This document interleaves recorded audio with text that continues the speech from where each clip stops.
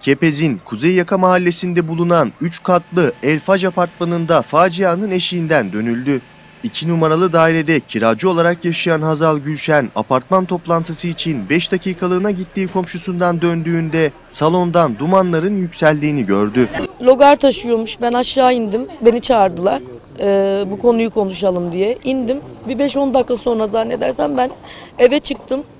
Bir şey yoktu o sırada.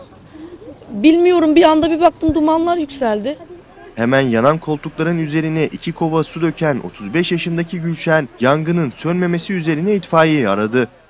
Bu sırada alevlerin daha da yükselmesi üzerine genç anne beşikte uyuyan 7 aylık Hatice Ecrin, 3,5 yaşındaki Muhammed Ali ve 4,5 yaşındaki Halil İbrahim'i kucağına alarak bahçeye indirdi. Bebek o arada arka odada uyuyordu. Beşiğinde mi yatıyordu? Beşiğinde yatıyordu, yatağın üstünde yatıyordu. Çocuklar ağlıyordu. Çocukları işte iki kova kadar su döktüm. O anda panik olmuşum. Çocukları nasıl dışarı çıkardım ben de bilmiyorum. Bina sakinleri içeriği saran dumanlar nedeniyle dışarı çıktı.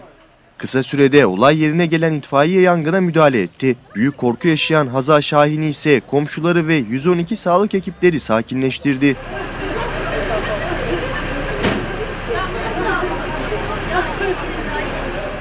Komşuları ve bebeği Hatice Ecrin'e sarılarak gözyaşı döken Şahin'in evi kullanılamaz hale geldi. Yangında minik Ecrin'in beşiği ve yürüteci de zarar gördü. İtfaiye yangının çıkış nedenini ise araştırıyor.